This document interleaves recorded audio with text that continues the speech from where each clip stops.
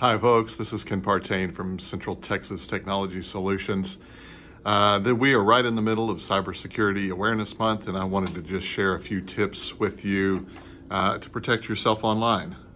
First, make sure and use antivirus software. It's one of your first protections against malicious threats and malware and all that crazy stuff. You also want to keep all your software up to date so that you take advantage of patches and things like that the vendors have put out. You want to be sure and utilize a firewall on your network or your computer. There's a lot of different ways to administer that. That's one of the things we do here at Central Texas Technology Solutions. Fourth, you want to use strong passwords. And I'm going to do another video later this week to talk to you about how to do a stronger, how to create a strong password and help protect yourself online.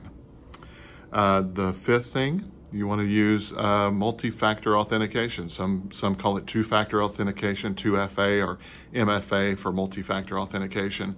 That just creates one more avenue or one more step to log in, which I know is a pain in the butt sometimes, but it helps protect you and protect your company online.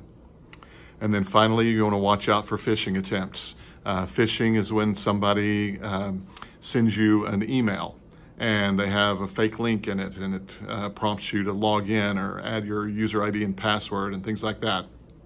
So you want to be sure and watch out for that.